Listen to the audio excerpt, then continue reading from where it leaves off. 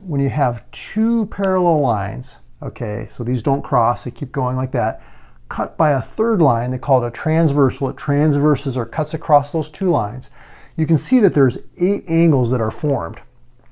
Now let's go over the different types of angles. So corresponding angles, what corresponding angles means is that if you were to take this x, see how it forms like an x there, and pick it up and place it on this x down here, the angles that match up or correspond, they're going to be congruent. They're going to be equal to each other. So angle 2 is going to correspond with angle 6. You can think of it as the upper right-hand corner matches up with the upper right-hand corner. Upper left, lower left, lower left, lower right, lower right. So those are called corresponding angles, and they're congruent, which means that they're going to be equal. Now the next one, alternate interior angles. Interior means they're in between. They're on the inside of these two parallel lines, right? Alternate means one's on the left, one's on the right. So 3 and 6 are going to be alternate interior angles. 4 and 5 are alternate interior angles, and they're congruent, which means that these are equal to each other and these are equal to each other. So if you think about the name and what the name represents, that'll help you to figure out which angles you're working with. Okay, so alternate exterior angles. Exterior, these are the ones that are on the outside. They're not in between the parallel lines. They're on the outside, the exterior. Alternate means one's on the left, one's on the right. So 1 and 8 are alternate exterior. 2 and 7 are alternate exterior, and those are going to be congruent to each other. These are congruent and these are congruent. Okay, now consecutive interior, okay, this one's a little bit different. And this is where students sometimes get a little bit confused, because up to this point we've been talking about angles that are congruent or equal, right? But consecutive interior, consecutive means like one after another. Interior means they're in between the lines, right?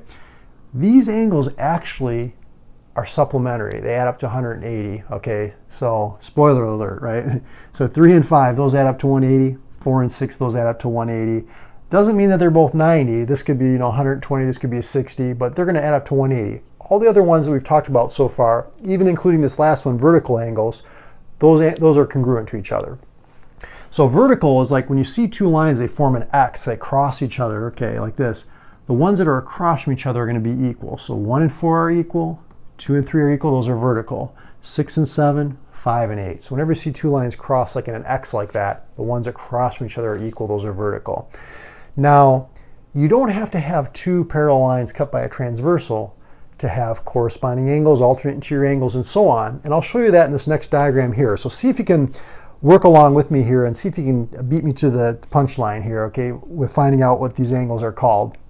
So notice we've got 4 lines here, right? Okay.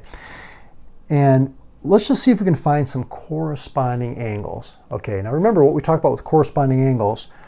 If I was to take this X, pick it up, place it on top of this X, you're going to see that angle 1 is going to match up with angle 5. Now because these two lines are not parallel, angle 1 and angle 5 are not going to be congruent to each other. They're still called corresponding angles though. So that's an important thing to distinguish. If the lines are parallel, then the corresponding angles are congruent. If the lines are not parallel, they're not congruent, but again, still called corresponding angles. 2 and 6, 3 and 7, 4 and 8. Now just give you a half a second here. Can you see any other corresponding angle pairs? Okay, two angles that are corresponding. Well, you could do the same thing with this X here and this X here, right? So 9 and 13, 10 and 14, and so on. You could do that with this X and this X, right? You could do that with this X and this X. But what we can't do is we can't take this X here and place it on top of this X here. Okay, do you see the difference? These angles are not corresponding with these angles. So what you have is you have two lines cut by a transversal.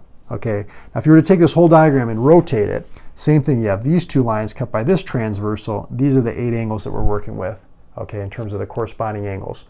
Let's look at alternate interior angles. Can you see a pair of alternate interior angles in this diagram? Well, you can see 3 and 6.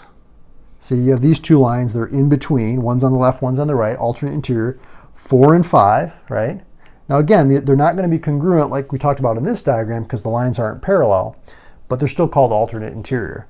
Same thing over here. If you kind of tilt your head or rotate the diagram or turn your computer, you'll be able to see that 2 and 11, 4 and 9, those are also alternate interior. You can say 12 and 13, 11 and 14, alternate interior. And you can keep going through the diagram like that for all the other different types of angles we talked about up here.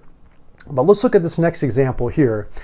In this example, what we're going to do is we're going to try to find out what x is in this diagram. Now, I just want to point out, when you see these little arrows like that, okay, not necessarily at the end of the line, but like, you know, somewhere in between the two ends of the line, this indicates that the lines are parallel. See these arrows right here? So what we have is L and M are parallel, and they're cut by this transversal and this transversal P, right? So what's the connection between this angle 4x and this angle 120? If you guessed alternate exterior angles, you're right. And what do we know about alternate exterior angles? They're congruent. So all we have to do is set 4x equal to 120, and we can solve for x. So that comes out to 30, right? So 4x equals 120, x is 30. Over here, what's the connection between this angle and this angle? Okay, well, if you guessed alternate interior angles, you're right. And these angles are congruent, so you just have to set them equal to each other. So 3x plus 2 equals 110, and you can solve for x.